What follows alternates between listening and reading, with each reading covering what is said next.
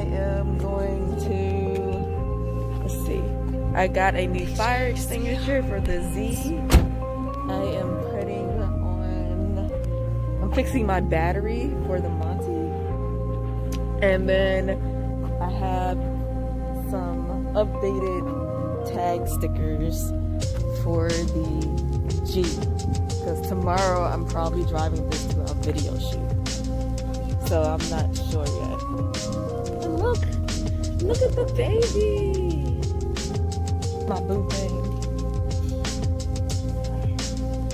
I have something that I think I need.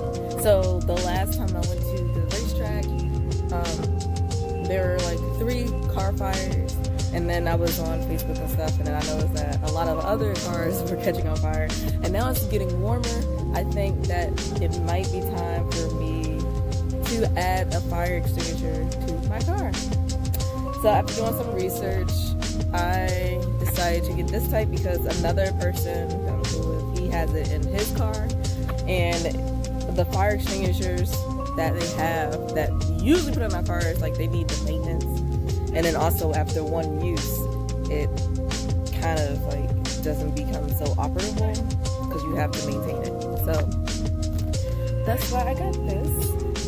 So about this fire extinguisher, it lasts for 50 seconds. The other fire extinguishers that we usually see, they only last about 15 seconds, and this lasts for full 50 seconds. Also, I like the size of it. The size of it is very convenient because, like I said, this is the 350Z, and like to put this anywhere in the car isn't as bad as that huge fire extinguisher you usually see. The other thing I like about this is like I'm gonna actually mount this onto my harness bar. So that's also a plus. And they also have different mounting devices for this. I chose to try the magnetic one just because it was a little cheaper than the strap.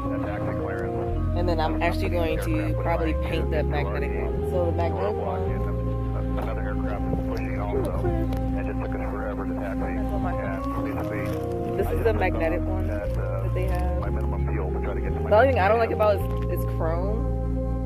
And I don't like chrome stuff. So I'm gonna have to refinish this in something.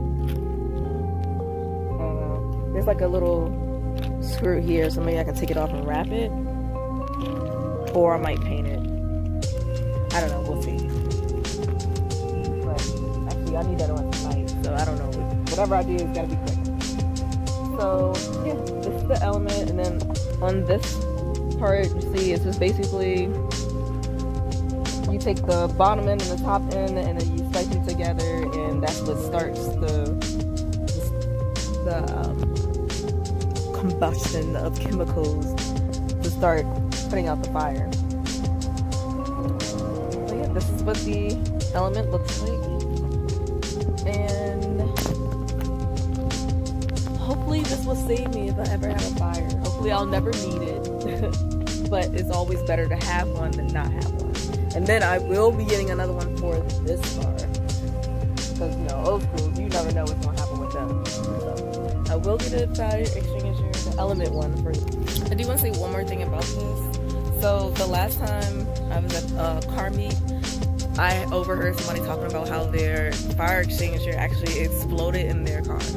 So with this, it will not explode. Like, you literally have to detach the top part and strike it with the bottom part to make this activate. And also, it doesn't expire. A lot of the other fire extinguishers actually expire. So that's why this is another great option. I paid around $70 for this, and then the mount was $15. So for $80 and no maintenance, and it lasts forever, I think this is the better bet, especially because of the size too. So after I'm done painting, I decided I'm going to paint the other part. After I'm done painting it, I will show y'all what it looks like.